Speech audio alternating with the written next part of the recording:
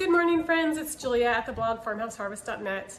Hey, today I just want to share with you really quick a very simple, very easy for beginners, no knead sourdough artesian loaf.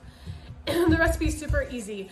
You use 2 full cups of active sourdough starter, which is 50% hydration starter, so half water, half flour starter.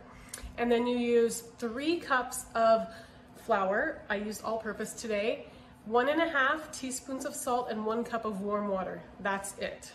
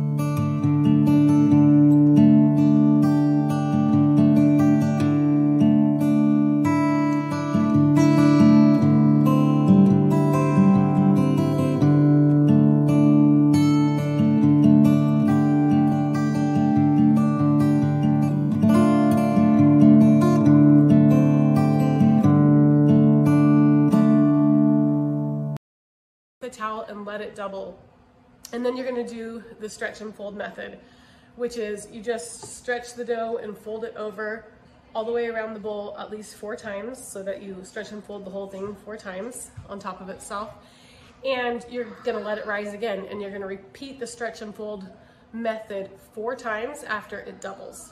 And that usually takes, in the summertime it really only takes maybe 4 hours. In the wintertime it can double that. And then you put it into a nice loaf and put it in the refrigerator overnight and let it rise. And then in the morning you can take it out, put it on your parchment paper, score it, and bake it in a preheated oven and cast iron Dutch oven at 425 degrees for 25 minutes with the lid on, and then 25 minutes with the lid off. And then you turn it and do that on another side. Stretch it, fold it. You do that all the way around, stretch it, fold it in half, at least 4 times all the way around, fold it in half, and then you cover it and let it rise and double 1 more time.